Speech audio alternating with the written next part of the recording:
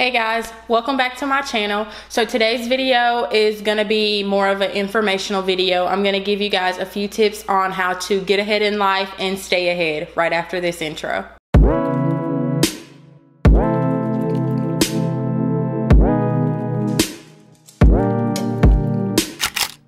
Okay guys, we're back. So the first tip on how to get ahead is to get rid of debt. Income is your #1 wealth building tool. And if 40 to 60% of your income is going to debt, then we're not making progress. You're not making any moves. So one way to get rid of debt is to use the debt snowball method. And I'll put more info down below on what exactly it is, but I'll explain it briefly.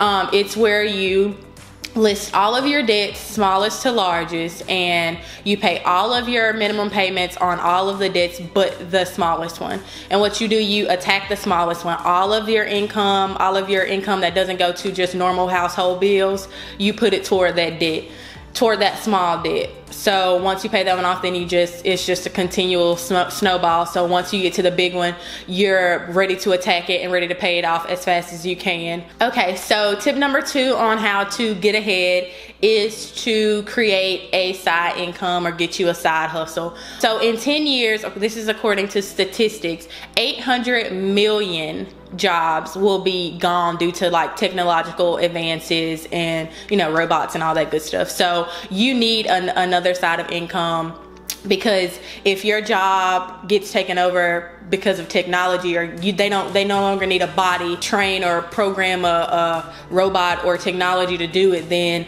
you're not gonna have money. So you need another stream of income coming in. Majority of the successful people today, they do have multiple streams of income, which is why they are so wealthy and so successful. They don't put all of their eggs in one basket. They disperse them between different ventures and side incomes and just different things. So it's very important, especially if you want to get ahead and your future to be bright financially, you should have more than one income. So whether you like interior design, or you're good at makeup, or good at hair, nails, whatever you're good at or whatever you enjoy, always look into doing it to create money, bring more money into your household. So another tip that I have for you guys to stay ahead is to not fall for the American dream too fast.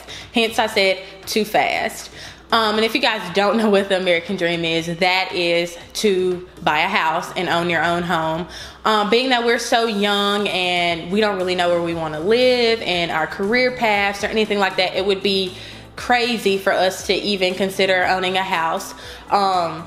So just be sure that whatever you do, if that is something that you want to do, if you're in the position where you are where you want to be in life, you're living where you want to live, you have the career that you want, then fine, do it. I'm not telling you not to, but for the people who are hesitant, it would be a very crazy idea for you guys to do that, especially if you're trying to get ahead in life. Owning a house is a huge investment. Just be sure that you know what you're doing. It takes time, it takes planning. That's something that you don't think about overnight, like, oh, I'm gonna buy a house.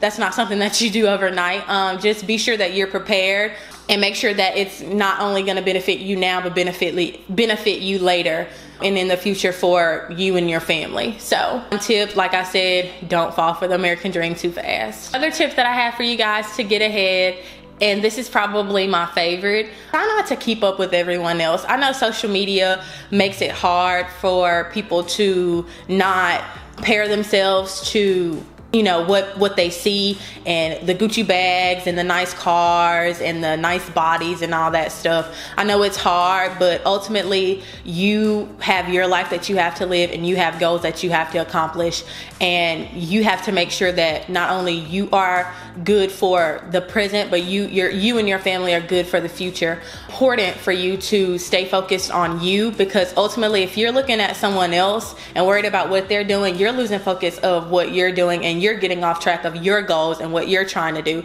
So ultimately stay focused.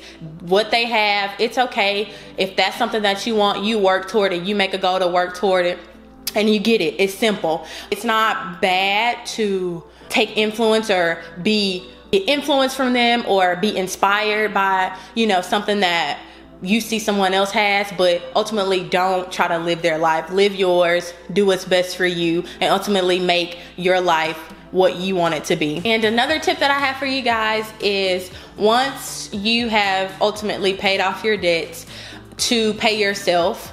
And when I say pay yourself, that does not mean go shopping.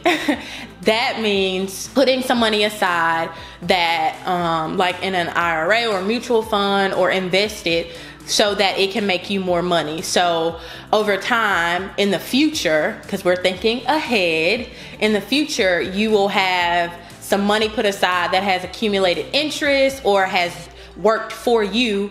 So at the end you have, say you put in $200, and 10-15 years you have 50,000. That's just an estimate. I'm just throwing numbers out, but there are accounts and investments that you can use where you put a small amount in, and over time it grows for you. Of course, you don't touch it until you're older and in the future, but that's another good way to think ahead. It's putting money aside, whether it be for retirement, or okay, I want to do this, or I want to have this much money by the time I'm this certain age. That would be something good to do. What investing into real estate, investing into stocks, anything that you're interested in, anything that'll make you money, is a great way to think ahead and to prepare for your future. So that's all that I have for you guys. I hope that these tips were informational. I hope they were helpful, and I hope they influenced you to